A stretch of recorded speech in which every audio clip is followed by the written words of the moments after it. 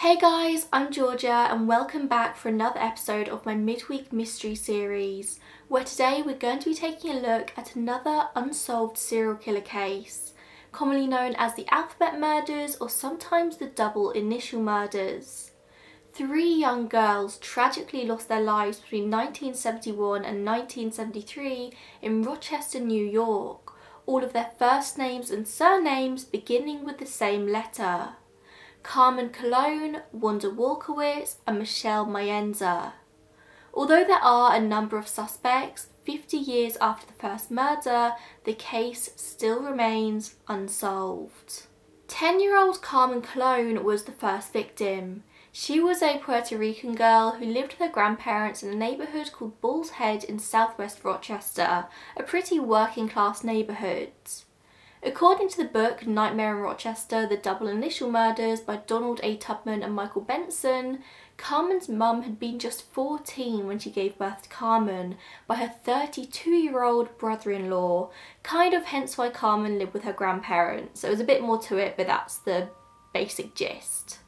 Carmen was said to have a bright smile and was always a good, well-behaved girl, but was able to stand up for herself when she needed to. And she was tiny, just 4 feet tall and 65 pounds.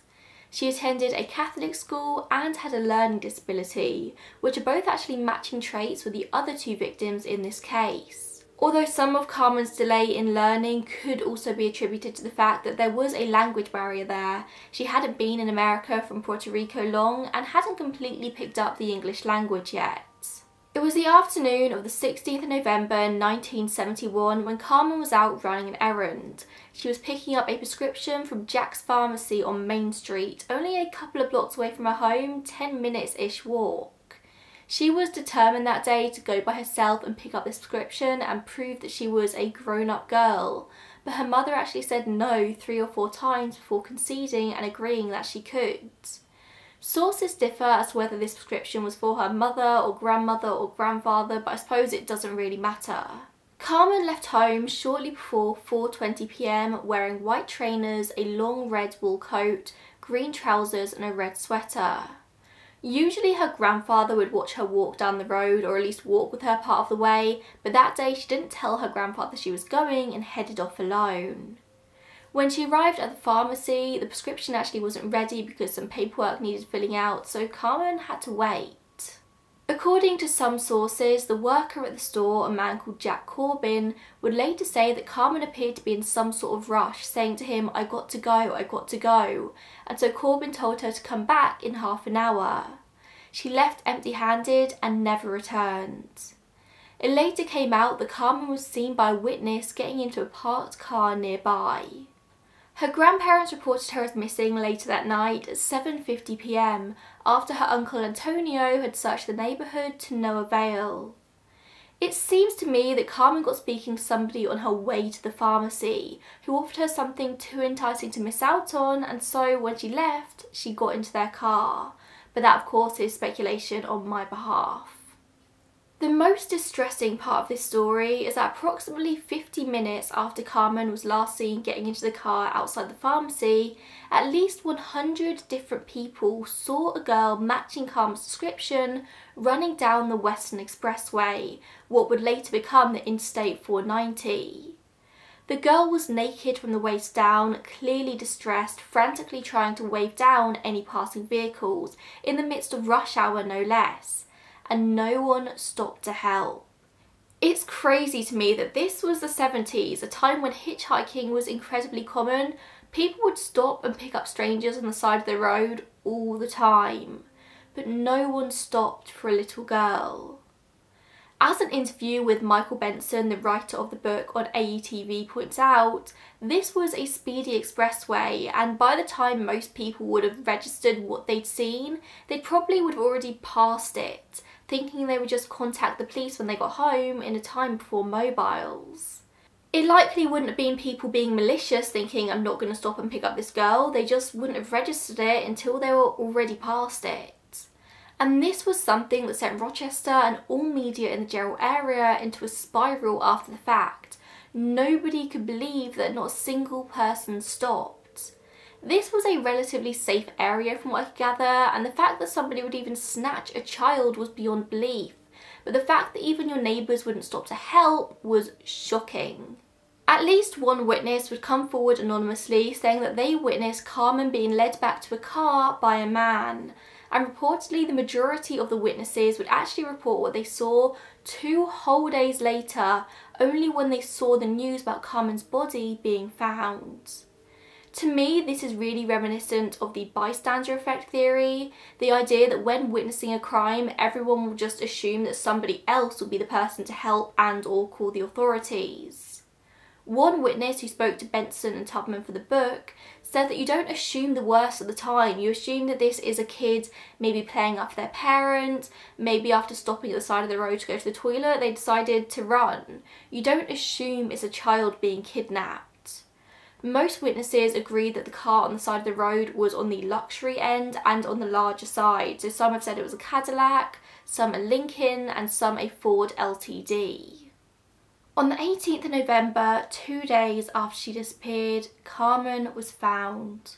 Her body was discovered partially nude in a gully between 2 boulders by 2 teenage boys about 12 miles from where she was last seen, running down the side of the expressway. She was fairly close to a village called Churchville. As is always the case, they actually thought Carmen was a doll at first before realising that she wasn't. Her coat was found about 300 foot away from her body, and her trousers were discovered 12 days later close to a service road where she was seen running away from her abductor. The autopsy would show that Carmen had sadly been raped. She was covered in fingernail scratches and she suffered a fractured skull as well as a broken vertebrae before being ultimately strangled, and the killer strangled her from the front. She'd been dead for at least a whole day before she was found, and it's thought that she hadn't been killed in the location where she was. The murder happened elsewhere and the killer carried her light body to where it would soon be discovered. The fact that Carmen had been able to escape her abductor even temporarily showed that this might not have been a planned murder but instead one of opportunity. Perhaps the murderer had been driving down the road, saw Carmen and decided to act on the spot. It's very unusual for children to ever be able to escape their captors in cases like this. I mean, it's fairly easy for a grown man to overpower a child. So this probably wasn't somebody experienced doing this. Or maybe it was, and Carmen was just a real fighter. In the aftermath of the murder, the police scoured the town for clues but never really had much luck. 5 billboards were erected by the expressway by a group called Citizens for a Decent Community, which read, "Do you know who killed Carmen Colon? Please help before it happens again." It urged people to be secret witnesses, stating that no clue was too small and offered a $6,000 reward. Several potential suspects were interviewed in the months after the murder, but all of them were cleared. According to an incredible paper that I found online by a woman called Sarah Rose George called Little Deaths, My Investigation into the Double Initial Murders, 8 people of interest were questioned in the 24 hours after Carmen's murder, but none of them were promising suspects. That paper, by the way, is incredible. Sarah actually went along with investigators on a tour of the crime scenes in these murders. She questioned said investigators and actually looked through the case files herself. Plus the paper is so well written, it actually reads like a book. It'll be linked down below. I recommend you go and read it. The Saturday after Carmen's body was found, the police received a phone call from a local department store called Sibley's. The call was to report some very strange graffiti found on a men's toilet door on the 6th floor. It read, "I killed a 10-year-old girl. Who will be next?" The area was dusted for fingerprints and photographs were taken at the scene. And of course, this could have just been an insensitive joke, somebody just being an arsehole at the expense of Carmen. Or it could have been genuinely written by the killer. We of course still don't know the answer to that. Just over a month after Carmen was found, the investigation team on her case was reduced down to just 3 people. For a while it seemed like this was a one-off murder, although parents around Bull's Head kept a particularly close eye on their children for a few months. But as tends to happen with the passage of time, with no more murders, the general public just started to forget about it. Or at least that was until 17 months later, on the 2nd of April 1973, when 11-year-old Wanda Walkowitz disappeared from East Rochester, also while she was out running an errand. Wanda was a bit taller than Carmen. She was 4'7" and 77 pounds, with ginger hair and blue eyes, and just like Carmen, she also had some learning disabilities and was a special education student at her school. Wanda had been raised alone by her mother Joyce after her father had died, and Joyce struggled, turning to alcohol to help her through the hard times. As a result, Wanda had a lot more responsibilities on her shoulder than the standard 11-year-old. On the day of her disappearance, Wanda visited Hillside Delicatessen to purchase a few groceries for her mother around 5 p.m. It was all stuff for dinner that night. She was wearing a white dress and her green and red checkered coat. Several witnesses saw Wanda leaving with a bag of groceries in her hand, and the clerks who served her would later say that Wanda had told them she was in a hurry, similar to how Carmen was in a hurry on the day that she was taken as well. However, apparently Wanda was always in a hurry, so no one really thought much of it. But then she disappeared after leaving the store at around 5:15 p.m, approximately the time of day that Carmen also disappeared. Wanda seemed to just disappear into thin air. Nobody saw her get into any car or saw anything at all. 3 friends of Wanda saw her with her groceries on her way home, struggling to get the bag more comfortable in her arms. They looked away for just a moment, and when they turned back, Wanda was gone. It didn't take long for Joyce at home to realise that something was amiss, and an hour and a half later sent her other daughter to the store with a friend to ask after Wanda, but of course she wasn't there. They also stopped at a couple of Wanda's friends' houses to see if she'd stopped in to play, but again, she hadn't. Joyce reported Wanda as missing at 7:47 p.m, but they said that she should just look around the neighbourhood again and see if she could find her, so she did just that, and called back again half an hour later to report her as missing again. This time, luckily, the police took the report. Now, something that struck me as very interesting in this case is that as much as there was no sign of Wanda to be found, neither was there a sign of her bag of groceries. Say that she had just been grabbed and dragged into a car by a passerby, you would probably assume that she would put up some sort of fight, or at least would drop the bag of groceries in her panic. Perhaps they would roll out across the pavement in the process. But there was no sign of any groceries, and nobody recalled anybody picking up groceries from the pavement either, or even hearing anything. If I had to guess, I would say that Wanda got into a car voluntarily, placing her groceries on the seat alongside her. Investigators soon discovered that just the Saturday before, Wanda and a friend had been followed and chased by a stranger in the park who jumped out of the bushes. Joyce had known about this at the time, and she became so distressed at the thought of these incidents being linked that she actually had to be admitted to hospital and be treated for shock. At the time, the police had come out to investigate, but they found nothing. And we don't know whether these 2 incidents were linked or not, but I assume they were. If not, Rochester had at least 2 men intent on harming or at least scaring children out on the streets. It would be the very next day, the 3rd of April, when Wanda's body was sadly discovered, just west of the Irondequoit Bay Bridge next to a Route 104 access road. It was a town called Webster, and she was actually only discovered because something white caught the eye of a state trooper. It was Wanda's dress still in her body, which was lying face down on the hillside, as she was discovered just 17 hours after her disappearance. It was thought that her body had simply been thrown over the railing at the top and had rolled down the hill. The autopsy soon confirmed that Wanda had been raped and strangled, but this time from behind with a ligature, possibly a belt. The fact that Wanda had been strangled from behind was of particular interest to investigators. Carmen had been strangled from the front, and the types of killers who generally strangle in front and behind are vastly different. From behind suggests some sort of space between the killer and the killer not wanting to look at their victim as they die. From in front is much more personal. In Wanda's stomach, the medical examiner discovered custard, but according to Joyce, Wanda definitely hadn't consumed custard at home in the hours prior to her abduction. So this meant that her abductor had made effort to feed her before killing her, which again is very interesting. If you recall my video on the Santa Rosa hitchhiker murders, I think from May, you may remember something similar being done there. Anonymous witnesses were asked to call a number where they would be assigned a 6-digit number themselves. They were then instructed to include that number on a letter with their tip that they sent in to the secret witness address. In the case that their tip is the one that helped lead to the killer, then the person could be identified and awarded the money. This system entices people to come forward who wouldn't necessarily want to be identified, but would still want the reward money.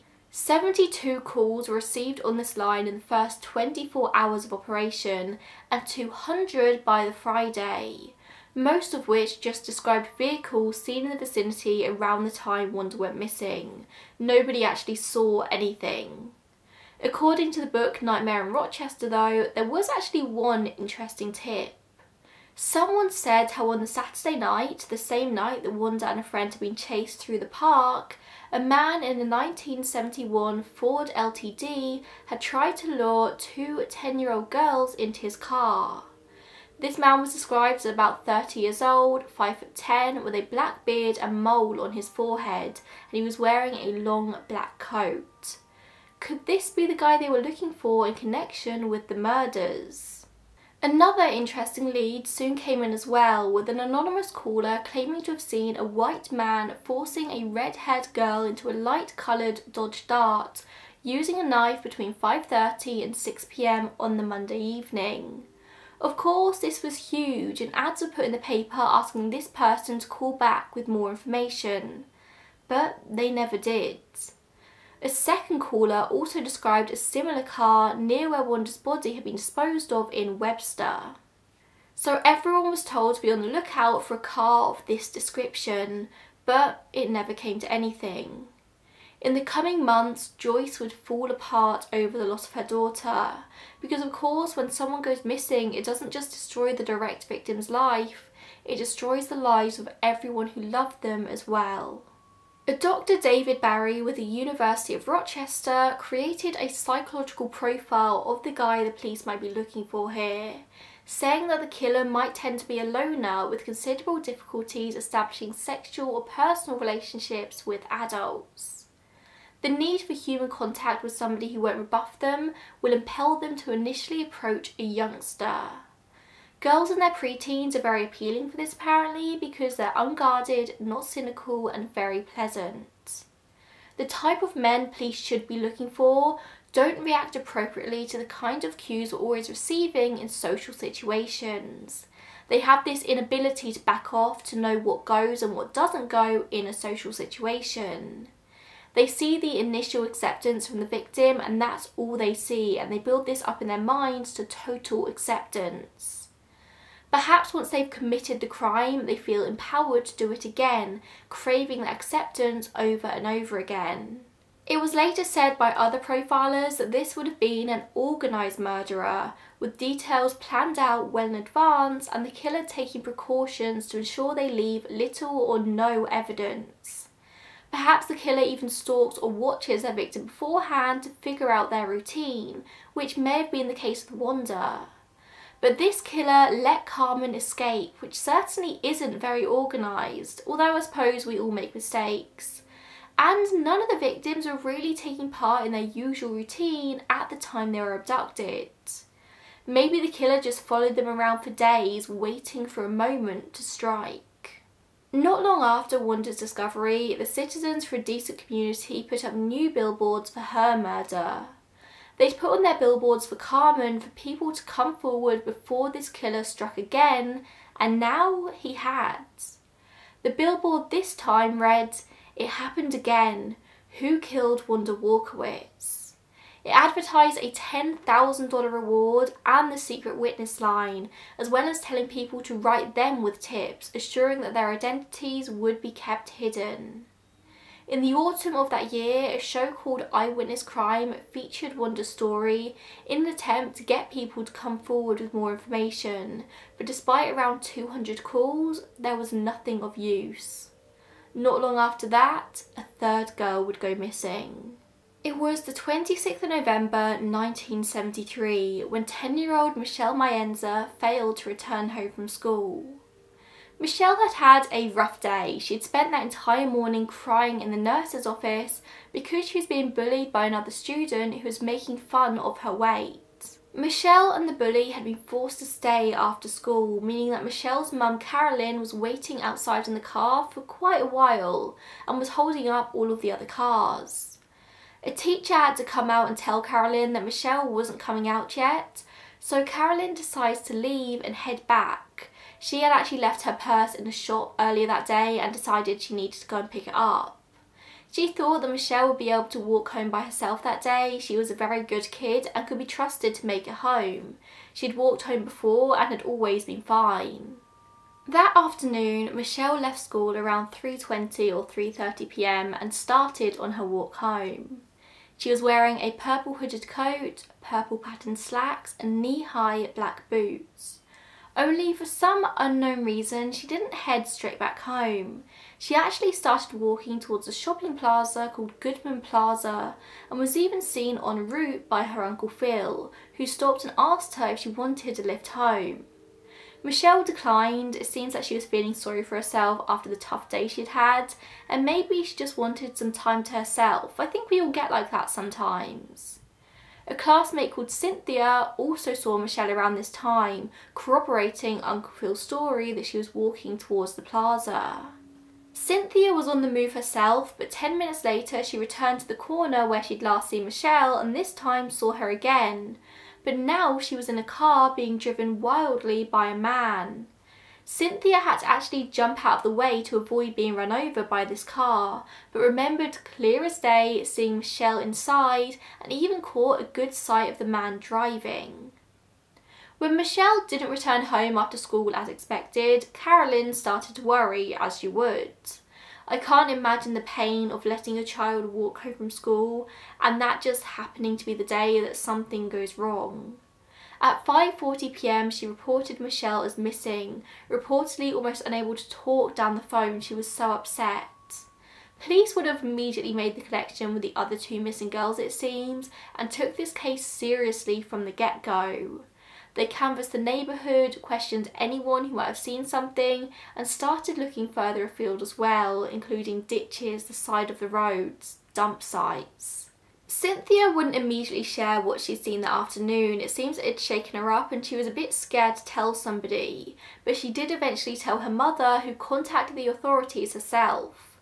Cynthia was very sure of what she'd seen and was taken seriously by the police, especially when another witness, a female driver, corroborated everything she said.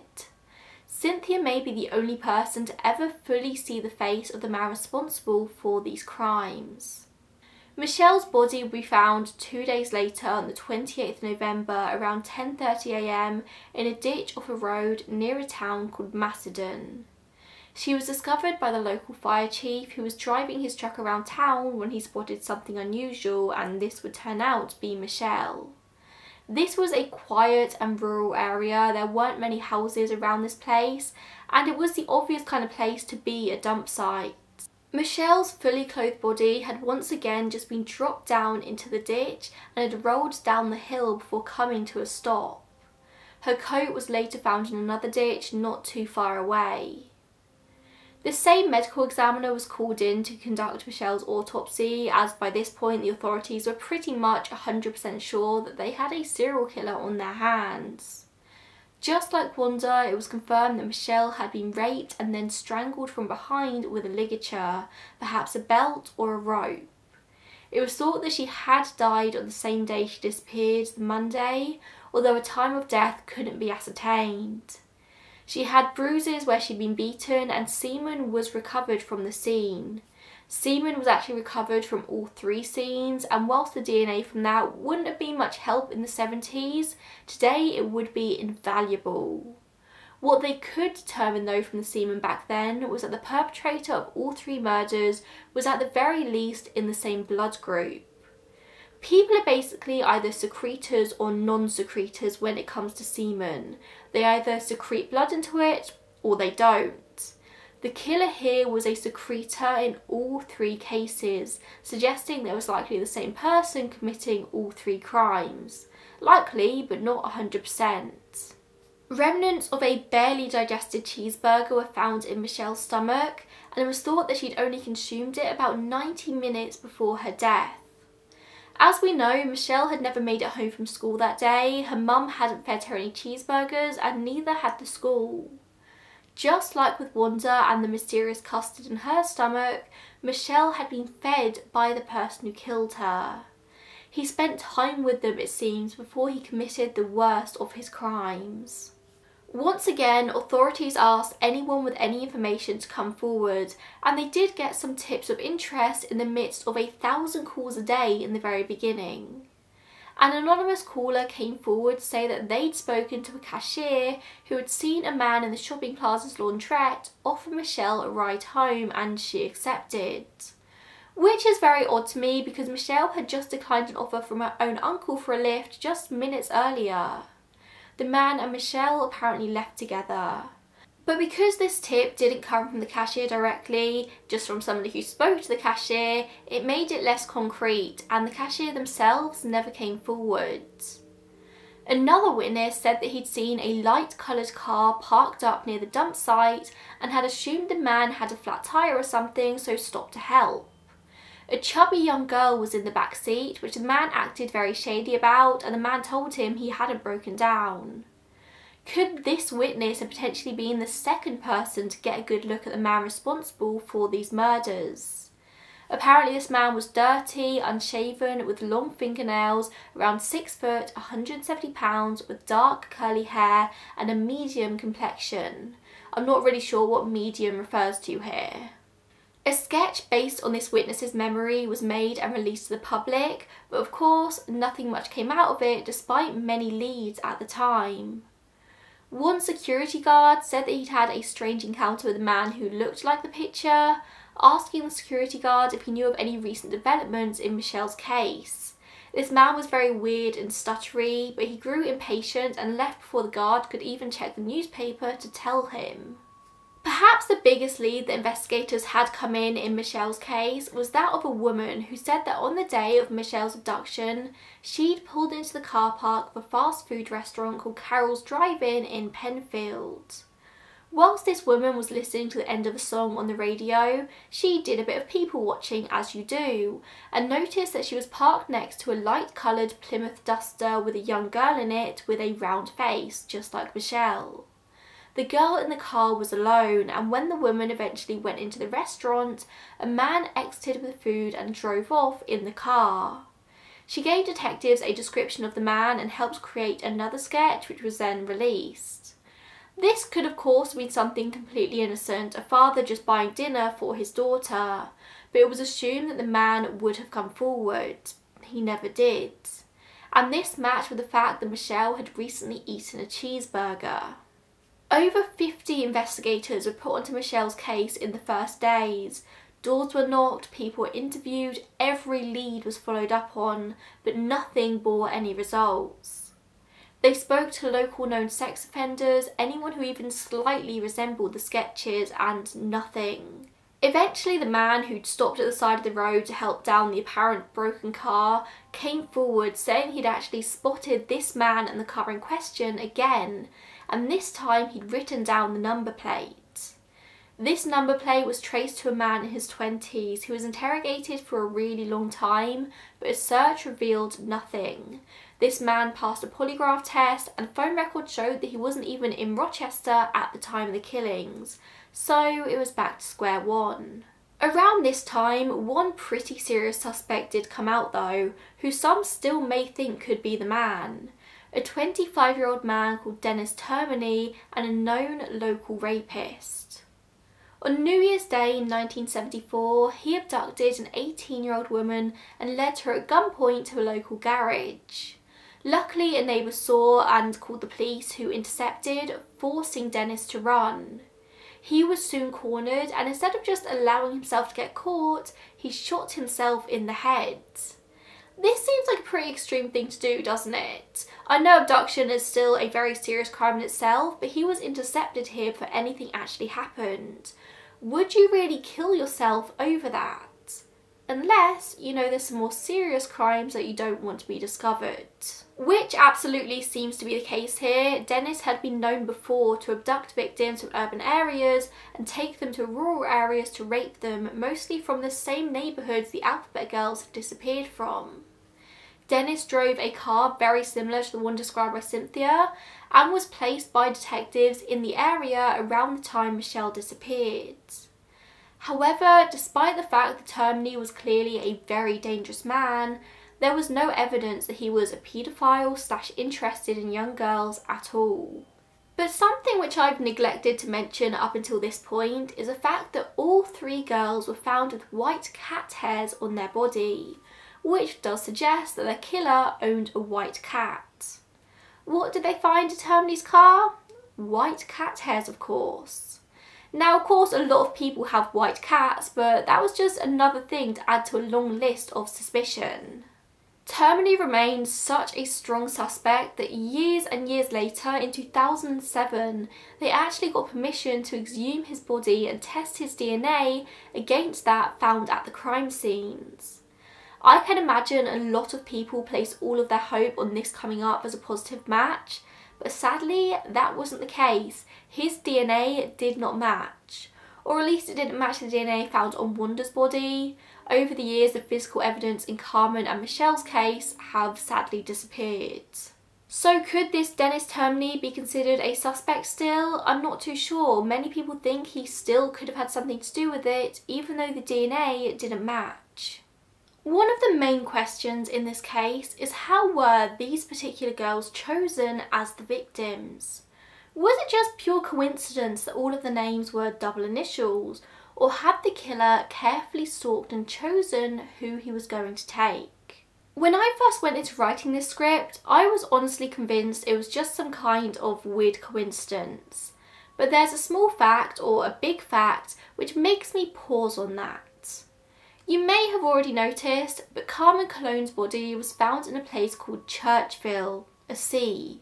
Wanda Walkowitz was found in Webster, and Michelle Mayenza was found in Macedon. The double initials were a huge coincidence as they stood, but also all being found in those specific places just seems like too much for me to brush off. Perhaps the killer chose the girls based on dump sites he'd already identified in the area, rather than the other way around. This seems like the kind of serial killer you'd find in books, doesn't it? A serial killer who simply picks his victims based on the letters their names start with. You'd think that nobody in real life would actually do that. But we've seen much crazier things. Perhaps this was somebody who had access to public records. But besides the double initials, there were plenty of other things that also linked these girls. All 3 were from Catholic families, and from what I can gather, attended Catholic schools as well, although not the same ones. They were all from struggling families, on welfare, living in poorer areas of the city. None of their parents were together, and they all had learning difficulties. I find myself wondering if in one of these areas of their lives they'd all met with a certain person, perhaps a teaching assistant in their special education classes or a social worker. It seems that all 3 girls went with little fight, perhaps easily agreeing to get into their killer's car. This suggests they might have known this man, or at the very least recognised him. Or maybe he was a man in a position of power. Dennis Tubman was a firefighter, and I saw speculation that he might have used his uniform to get the girls into his car, perhaps saying there was a fire at their home, although of course he was not a DNA match. The general consensus is that without a doubt Wanda and Michelle's cases are linked, both definitely murdered by the same person. They were both strangled from behind with a ligature, both found fully dressed, dropped down into a ditch with little care, and they were both fed not long before their deaths. Carmen's case didn't quite seem to fit with this entirely. other than the fact of the initials and her age and life situation. Of course, it could just have been that the killer realised the mistakes he'd made in Carmen's case and corrected it by the time he got to Wanda, but it could be that it was a separate person. Maybe the killer of Wanda and Michelle was simply inspired by Carmen's case and attempted to recreate it.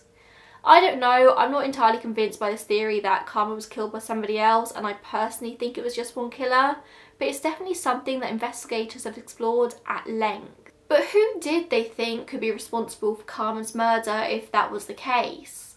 Well, they actually had one big suspect in the form of Miguel Colon, Carmen's own uncle, the brother of her father, and it seems that he may have actually been in a romantic relationship with Carmen's mother at the time as well. Investigators looked into him from fairly early on in Carmen's investigation, as he was said to have recently purchased a car of a similar description to what was seen down the side of the expressway when Carmen escaped. So, of course, his car was searched and it was found that the boot had recently been washed with a cleaning solution. The dealership confirmed that this would not have been washed in their hands, so it would have had to have been cleaned by Miguel. The search also turned up one of Carmen's dolls, which I'm sure at first they thought was something very suspicious, but family members confirmed that they'd all recently gone on a trip and Carmen must have just left her doll in his car by mistake. 2 days after Carmen's disappearance, Miguel told a friend that he was leaving the country as he had done something wrong in Rochester. 2 days after that, he boarded a plane back to Puerto Rico, showing no inclination to hang around to help his family deal with their grief. Investigators wanted to bring him in for questioning, but obviously they struggled to do so as he was now in a different country, and in the end the FBI actually had to get involved before he turned himself over to the local authorities. In March 1972, he was extradited back to Rochester for questioning, where I don't think investigators quite got what they wanted. He gave nothing away under interrogation, and despite being unable to provide any alibi for the date of his niece's murder, I mean, you'd like to think you'd remember a day like that pretty clearly, he passed a lie detector test and there was zero physical evidence to link him to the murder. The rest of the Colon family also refused to believe that he had anything to do with it, and he said that the reason he didn't come in for questioning sooner is because he simply didn't realise that he was wanted. The DA at the time was sure that he was the one responsible for Carmen's death, but there was never enough evidence or any evidence for a conviction. And from what I can gather, there also wasn't any evidence putting him at the deaths of Wanda and Michelle either. Miguel actually died in 1991 at the age of 44, when police were called to a domestic violence incident where Miguel was found to be acting erratically in the house he now shared with Carmen's mum. He actually shot both her and her brother, who both luckily managed to survive, but when the police got closer, he shot himself in the head and died. Of course, as he died in 91, they've never tested his DNA against that found at the scenes. Another suspect is a man called Kenneth Bianchi, who you might know better as one of the Hillside Stranglers. Between October 1977 and 1978, Bianchi and his cousin Angelo Bueno Jr. terrorised LA, killing 10 people together, whilst Kenneth killed a further 2 alone. Their victims ranged in age from 12 to 28 years old, some sex workers and some from middle-class neighbourhoods. They were each sentenced to life imprisonment, and Bianchi is actually still alive today. In all honesty, the connection here is very loose and I don't think he's a particularly great suspect, but I'm sure if I neglected to mention him I'd get some comments because his name is brought up time and time again. The main connection is made because he actually lived in Rochester at the time, working as an ice cream vendor, and was later known for strangling girls in the same way that Carmen, Wanda and Michelle were strangled. He also drove a car very similar to the ones described as being driven by the suspects. Bianchi was obviously never charged with these crimes, but he was a serious name on the suspects list to his great dismay. He actually vehemently denies having anything to do with this case and seems to have a real bee in his bonnet about being accused of it. He's repeatedly tried to get his name cleared to no avail. He, at his request it seems, had his palm print compared with that found on Michelle, and no match was found between the two. And you probably find yourself thinking, why does he care if he's accused of more murders? He's already been convicted of 10. But the fact that the alphabet murders involved young girls being raped and killed probably wouldn't do him much good in prison. Child sexual predators are the lowest of the low in prison, generally having to be kept apart from Gen Pop for their own safety. However, again, this doesn't quite make sense to me, as he was already convicted of rape and murder of at least one 12-year-old girl as part of his Hillside Strangler claim, so I'm not really sure why he was so against being a suspect on this list. He offered his own DNA to do testing against that of what was found in Wanda, and there was no match, so he was cleared of that murder, but he was still under suspicion for Carmen and Michelle. And even then, he still could have been involved in Wanda's death according to investigators. He's even written letters to the Rochester media protesting his innocence. He's done everything he can to prove he didn't do it. But then again, he is a serial killer regardless, so investigators have no real reason to trust him at his words. Eventually, years later, I think they did concede and cleared him as an official suspect. There was literally no evidence apart from a bit of circumstance, but that was it. The final suspect is an incredibly interesting one to me, and it's a man called Joseph Nato. In April 2011, 77-year-old Nato was arrested in Reno, Nevada for the murders of 4 women, all sex workers in California between 1977 and 1994. Each one of these victims had a double initial name: Roxanne Ragash, Pamela Parsons, Tracy Tafoya, and weirdest of all, Carmen Cologne. Yep, a 22-year-old woman with the same name as 11-year-old Carmen. He did also have at least 2 other victims not matching this pattern, Sarah Dillon and Sharia Patton. All of his victims were strangled, and it's thought that he may have had many more victims than just the 6, but the most damning evidence of all is that he actually lived in Rochester in the early 1970s at the time the girls were murdered. He was of course considered a suspect in this case, a person of interest I should say, but frustratingly his DNA once again does not match that found at Wanda's crime scene. Plus, attacking schoolgirls isn't the same as attacking fully grown women. I want to say he's a really good suspect in this case. The fact he killed another woman called Carmen Cologne is almost too much, but it is hard to dispute DNA evidence. I've just realised I was saying Joseph Nato. His name was actually Joseph Naso, N-A-S-O. The alphabet murders, or double initial murders, are still very much an open case with the Rochester police. In 2009, the local newspaper, the Democratic Chronicle, published a series of articles asking for any public information, to which 20 new leads did come through, but none of them led to any breakthroughs in this case. Perhaps they're looking for 2 killers here, or maybe just 1. There are still so many questions. Why did the killer just stop? What happened to him? Was his need for killing schoolgirls suddenly satiated after Michelle's murder? Or did he simply just move on to other crimes, moving cities or countries? Maybe he was arrested and has been in the prison system all this time. There's no doubt that if the perpetrator is still alive today, he's now going to be an elderly man. Time is probably running out to catch him now and bring these girls justice. And I do wonder if the Rochester police have considered doing genealogy testing in this case, a la Golden State Killer style. I really hope they do, because I feel like that could lead to something big here. Thank you so much for tuning in today, and I will see you in the next one. Bye guys.